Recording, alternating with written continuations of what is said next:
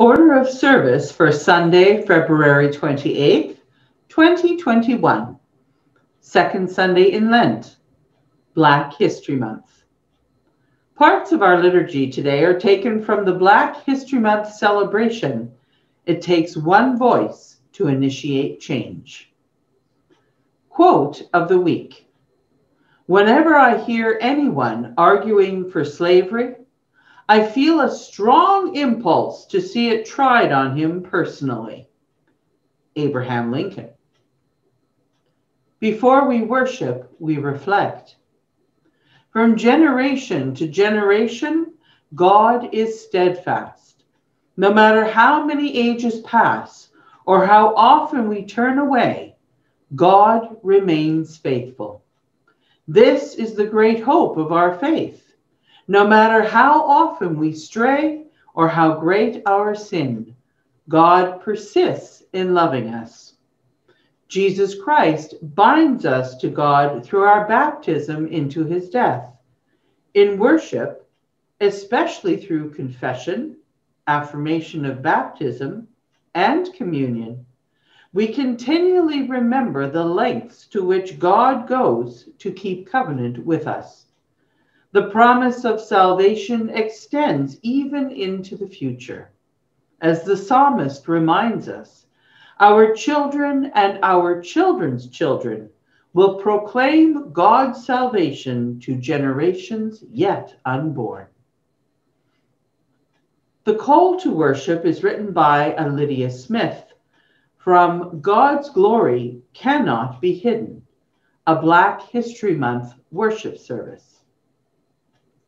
The gospel is for all people, yet sometimes we hide the gospel, keeping the good news to ourselves. Sometimes we proclaim our own version of the story, a version that excludes those who challenge our comfortable understandings, a version that does not remind us of our complicity with forms of human oppression. Forgive us, God, when we change history to feed our egos. Forgive us when we celebrate an end result without remembering the long and difficult journey. Forgive us, God. Amen. The children's song is in With One Voice, number 783, Seek Ye First. Centering prayer. Loving God, bring peace to places of unrest, love to places of hate, joy to places of fear, hope to places of loss, and equal rights and justice for all. In the name of Jesus we pray. Amen. A new creed. We are not alone. We live in God's world. We believe in God, who has created and is creating, who has come in Jesus, the Word made flesh, to reconcile and make new, who works in us and others by the Spirit. We trust in God. We are called to be the church, to celebrate God's presence, to live with respect in creation, to love and serve others, to seek justice and resist evil, to proclaim Jesus crucified and risen, our judge and our hope. In life, in death, in life beyond death, God is with us. We are not alone. Thanks be to God. And now I would like the attention of the children and the children at heart. What does love look like? Well, we can say hugs are an expression of love. Love is a feeling, so it is difficult to say exactly what love looks like. We can feel love, express love, but not really say what love looks like. Jesus wants us to follow him and do as he does. But what did he do when he walked the earth?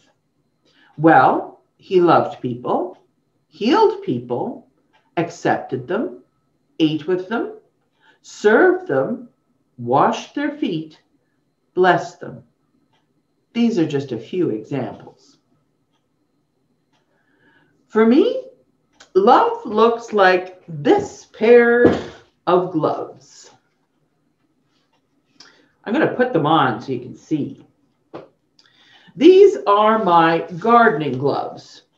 Now, you can tell they have obviously been used. I help a friend who lives on a farm and she raises cattle and chickens. Sometimes I help clean the barn. Other times I move hay bales for the cows to eat. Other times I help crate chickens or plant flowers or weed the garden. My love for my friend is expressed when I put on these gloves and help her around the farm. I know that I follow Jesus and I serve my neighbor. The gloves don't get dirty if they just sit on a shelf. You have to put them on and get at her. So how do you express your love for your neighbor? Is Jesus calling you in a specific way? Take some time to sit quietly and listen for Jesus' voice. My favorite place was a certain branch on a tree. Yours might be out in the field or just sitting in your room. I know you have a favorite place. Then when you've heard Jesus talk to your parents and they can help you figure out what Jesus wants you to do. Who knows? You may need to get your own pair of gloves and dig in the dirt. Whatever you do, do it with love and with thanks. It is a great gift to be able to help others. Go love, go. Around the table, Allies Need to Show Up by Peter Harsnake. I was wondering if you might be able to write a Bible study for Black History Month. There's no way I can do this, was my first thought when asked by those at the United Church General Council office to contribute a Bible study for Black History Month. Me, a white guy from England? What do I know about Black history? I ought to be taking a course, not writing a resource. And even if I did, this is the sort of thing that I hear bitter jokes about. A white person posing as an expert on another culture. I don't want those jokes being made about me. At best, I would be exposing myself to criticism for accepting the assignment, looking for cookies or kudos for being a good ally, while taking up space intended for Black people. At worst, I might make mistakes, misinterpreting or obscuring the Black realities that the month is meant to explore. Why would they ask me? I wondered. I had to consider it seriously, laying aside my fears and rereading this request from the people I trusted. We wanted to include worship resources this year, written from the perspective of being an ally. The first thing I know about trying to be an ally is that I need to be willing to show up when asked.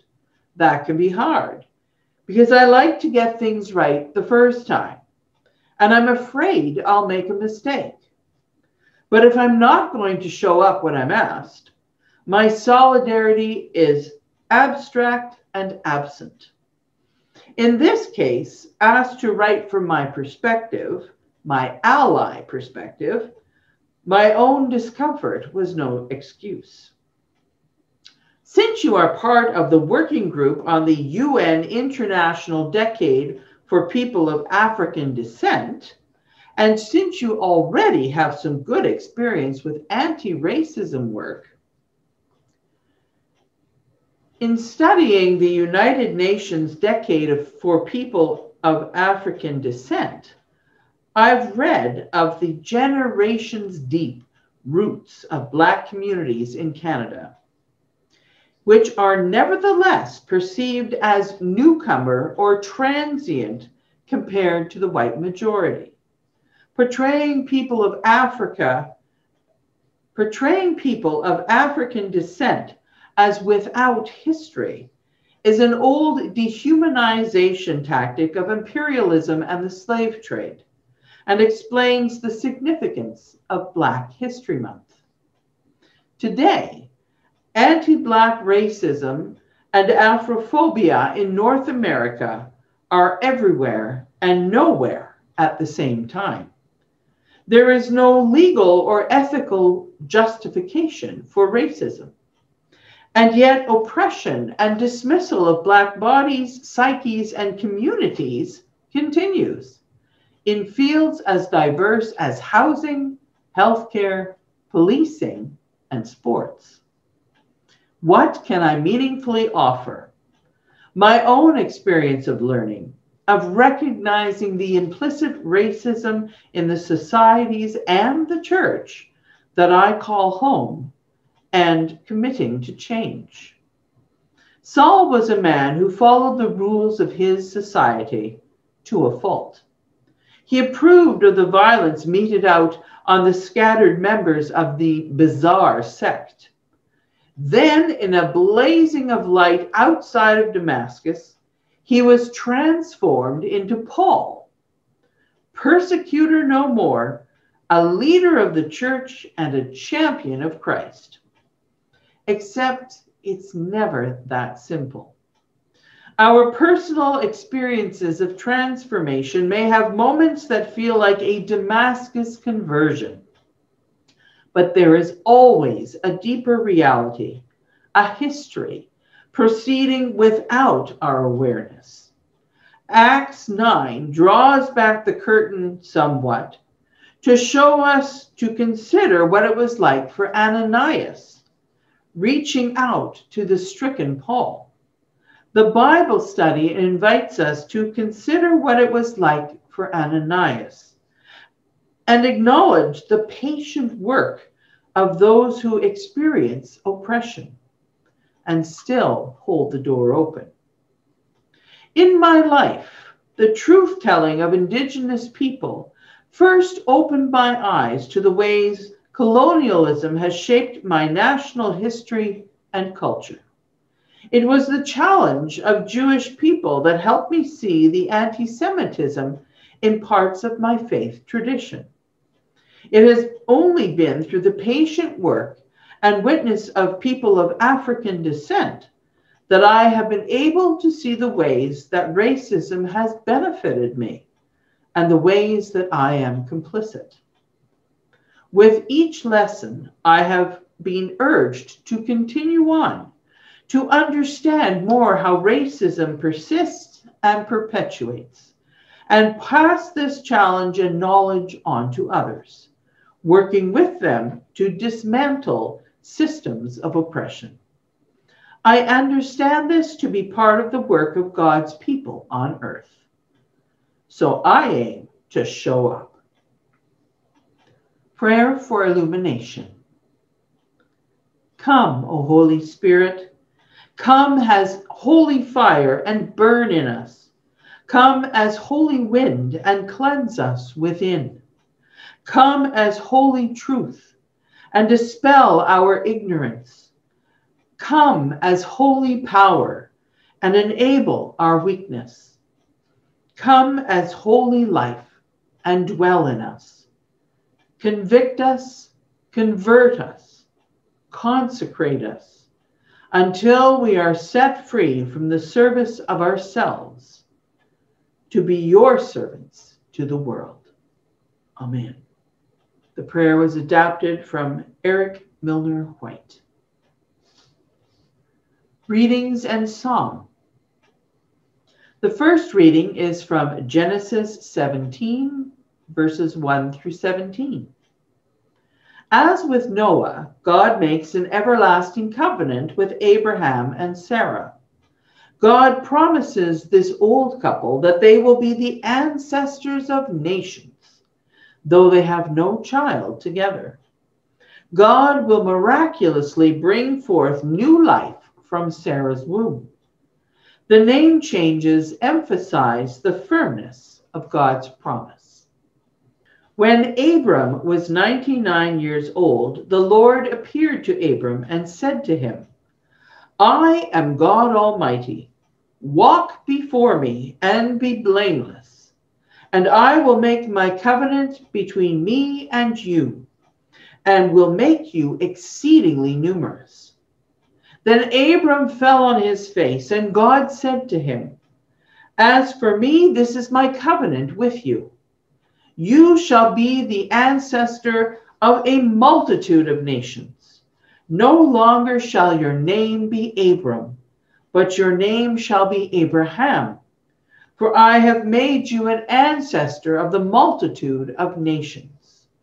I will make you exceedingly fruitful, and I will make nations of you, and kings shall come from you. I will establish my covenant between me and you, and your offspring after you, throughout their generations, for an everlasting covenant, to be God to you and to your offspring after you. And I will give to you and to your offspring after you the land where you are now an alien, all the land of Canaan, for a perpetual holding, and I will be their God. God said to Abraham, As for you, you shall keep my covenant, you and your offspring after you throughout your generations. This is my covenant, which you shall keep between me and you and your offspring after you. Every male among you shall be circumcised. You shall circumcise the flesh of your foreskins, and it shall be a sign of the covenant between me and you. Throughout your generations, every male among you shall be circumcised when he is 8 days old, including the slave born in your house, and the one bought with your money from any foreigner who is not of your offspring.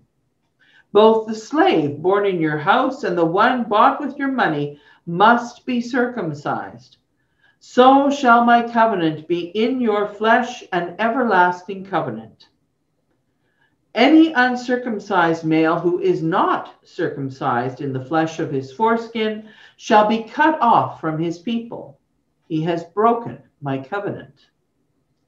God said to Abraham, As for Sarai, your wife, you shall not call her Sarai, but Sarah shall be her name. I will bless her, and moreover I will give you a son by her.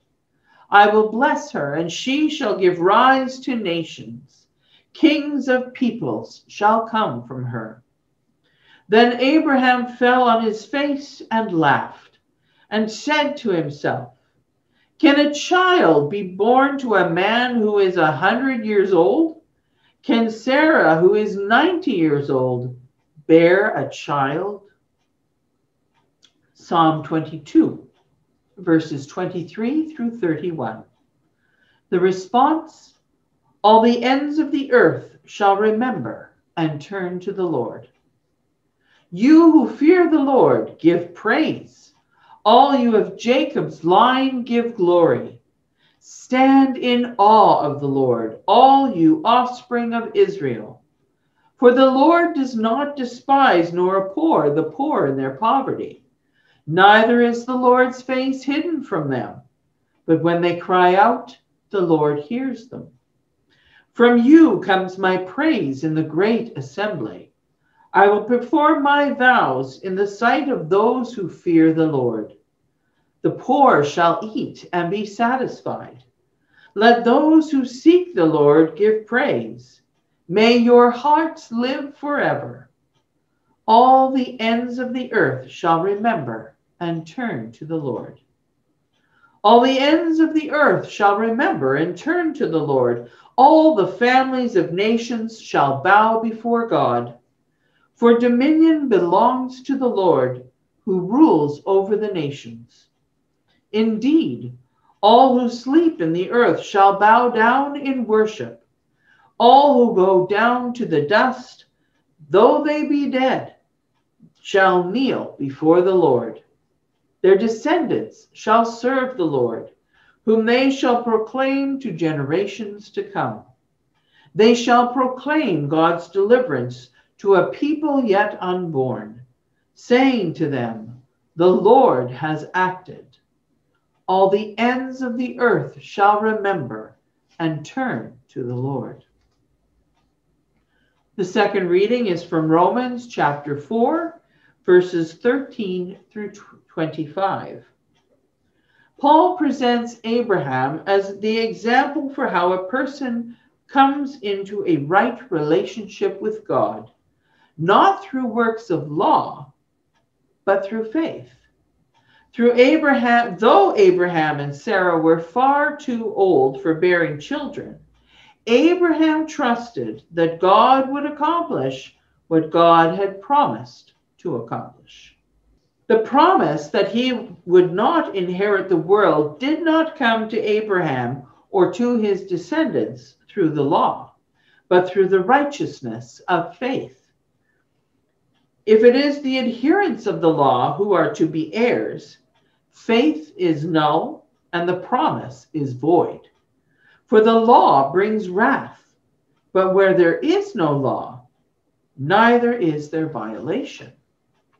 For this reason, it depends on faith, in order that the promise may rest on grace and be guaranteed to all his descendants, not only to the adherents of the law, but also to those who share the faith of Abraham, for he is the father of us all.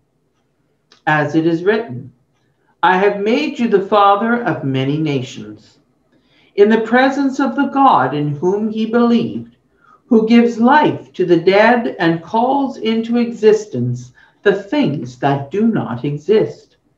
Hoping against hope, he believed that he would become the father of many nations, according to what was said, so numerous shall your descendants be.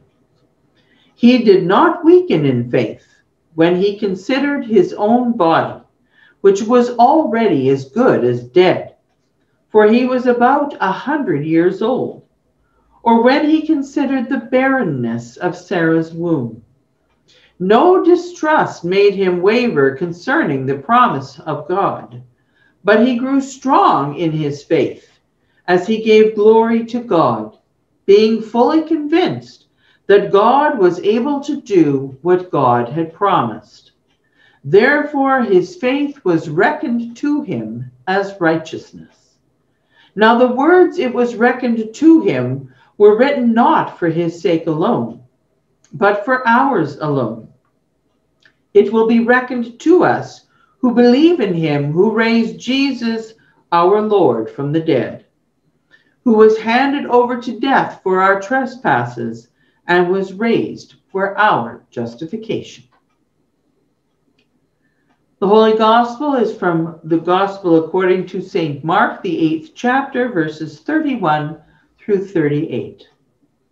After Peter confesses his belief that Jesus is the Messiah, Jesus tells his disciples for the first time what is to come. Peter's response indicates that he does not yet understand the way of the cross that Jesus will travel. Jesus began to teach them that the Son of Man must undergo great suffering and be rejected by the elders, the chief priests, and the scribes, and be killed, and after 3 days rise again. He said all this quite openly, and Peter took him aside and began to rebuke him. But turning and looking at his disciples, he rebuked Peter and said, "Get behind me, Satan, for you are setting your mind not on divine things, but on human things." He called the crowd with his disciples and said to them, "If any want to become my followers, let them deny themselves and take up their cross and follow me. For those who want to save their life will lose it, and those who lose their life for my sake and for the sake of the gospel will save it. For what will it profit them to gain the whole world and forfeit their life? Indeed, what can they give in return for their life? Those who are ashamed of me and of my words in this adulterous and sinful generation, of them the Son of Man will also be ashamed when he comes in the glory of his Father with the holy angels. The Gospel of Jesus Christ. It was the 8th day, and the relatives were gathering in the family room. The kitchen and dining room tables were covered with kosher food. The rabbi was getting ready, and the parents were scared spitless. This was the bris, the day their newborn son was to be circumcised. I was a nanny for the summer. The family were devout Jews, and I was to look after the 2-year-old daughter while all the excitement was going on. First, the rabbi put a hollow soother in the baby's mouth. He then filled it with wine to induce sleep. The father was holding his son.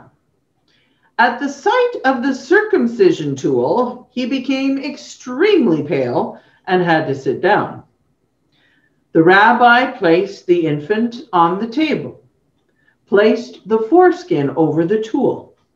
One quick movement, one squawk from the baby, and it was all over.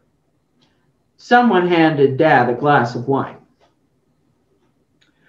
Would that Abraham had had it so easy. For those who believe that God is only interested in what we do during the light of day, this reading from Genesis points out that our very beds, indeed even our private parts, belong to the one who brought life from the dust. Why circumcision? Some consider it a barbaric practice to this day. Yet for the Israelites, it was not for health reasons, but for covenant reasons that circumcision was done. The living bond between God and Abraham, including future descendants, purchased and born slaves, was literally in the skin. It was one thing for God to change Abram and Sarai's names. It was quite another to insist on a physical guarantee of commitment to the covenant. Simply put, God was serious about the promise of nations of descendants and wanted a way to make certain Abraham understood the promise was true. Then Abraham fell on his face and laughed. According to the Apostle Paul, Abraham never doubted God. I don't know. Falling on one's face and laughing doesn't necessarily boost confidence that one is being believed. However, according to Klaus Westermann, scholar, to fall on one's face in the Hebrew Bible is to take a posture of obedience and worshipfulness, as at Genesis chapter 17, verse 3, when Abraham's falling appears there to be a sign of assent to the covenant. In verse 17, the falling is joined with laughter, and obedience mixes with incredulity. End quote. It is as if Abraham's body knows what to do upon hearing the news, but his mind can't quite catch up. A large part of me is on the ground with Abraham, laughing, thinking, okay, you go, God. To which John Holbert states, it must always be remembered that when the most ancient references to that covenant are proclaimed, The Hebrew quite literally says, to cut a covenant, end quote. What is the point of all this? The point, dear people of God, is that with God, all things are possible. Out of earth and breath comes life. Out of two people who were close to 100 years of age, near death, comes the birth of a son, new life. Out of Good Friday comes Easter Sunday, resurrection. What better way to prove God can do anything, promise anything, than using Sarah and Abraham to fulfill a covenant for descendants more than grains of sand on the beach? What about Sarah? If Abraham has his covenant in his skin, obviously that isn't going to work for the woman of the house. Perhaps Sarah's womb is like Abraham's foreskin. It too is under God's purview. The covenant is life out of a dead womb. Further down the family tree, we will see Elizabeth, also elderly, pregnant with John, who will become known as the baptizer. As Gentiles, we may circumcise our sons for health reasons, not covenant ones, or not at all. In the 21st century, we strive to be inclusive, and so does God. Through our baptism into the body of Christ, everyone is embraced in the love, forgiveness, and grace of God. Christ has done away with covenants in the flesh. We are God's through the Holy Spirit. Living in the covenant of our baptism, we acknowledge our life of service to God and neighbor. Our journey to Jerusalem continues. There will be those in need along the way. God is here. Amen. The hymn of the month is Lord, I lift your name on high. Prayers of intercession. How good it is to sing praises of your goodness, God, even when we feel ashamed of our fellow humans who in the past initiated, participated, sustained, and perpetuated the forcible removal of over 10 million Africans from their homes for trade across the Atlantic. We come with many names, terms of endearment that we cherish, and labels that we seek to one day destroy. But you call us by one name, beloved. We remember your healing acts of salvation.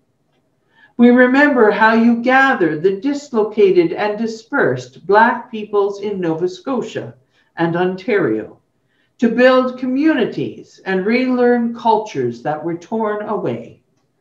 We remember the Maroons, who with their hands built a mighty fortress on a hill.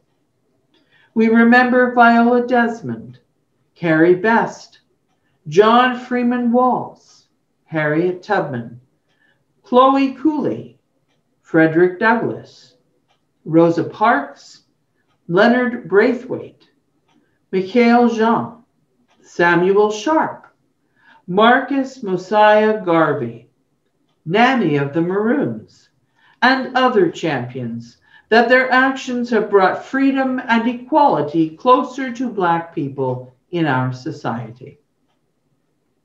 We remember how your everlasting love healed the self-esteem and rebuilt the self-worth of Black peoples who were stripped of their human rights and dignity.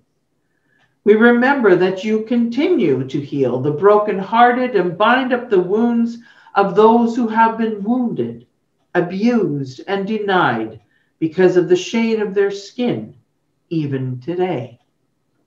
Like Moses, give us the courage to confront the systems that hold people captive and prevent them achieving their full potential.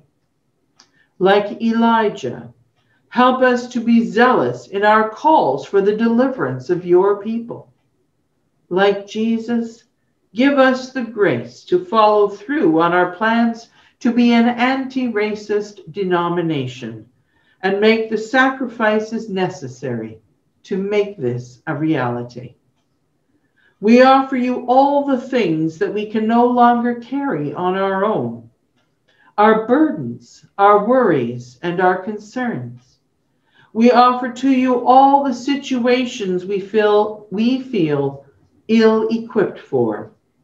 We pray especially for Eileen and Bob Clough, Lil Sheeman, David Anderson, Mike Fraze, Brooke Alexia, Tracy Skokeland, Carolyn, Douglas, Debbie, Dwayne, Matthew Grossman, Lorraine and Walter Pokrent, for all those infected with the coronavirus or whose loved ones have died because of it, that God console all who suffer and support caregivers who attend all in need. When we see injustice and unjust acts in our community, let the light of Christ that changed us, through us, change the world, and remind us that it takes one voice to initiate change. Amen. The Lord's Prayer. Our Father, who art in heaven, hallowed be thy name. Thy kingdom come, thy will be done on earth as it is in heaven. Give us this day our daily bread, and forgive us our trespasses, as we forgive those who trespass against us. And lead us not into temptation, but deliver us from evil. For thine is the kingdom and the power and the glory, forever and ever. Amen. Receive the blessing of God. The Lord bless you and keep you. The Lord's face shine upon you and be gracious to you. The Lord look upon you with favor and give you peace. Amen. The sending song is in Voices United, number 663. My faith looks up to thee. Go in peace. Share the good news. Amen.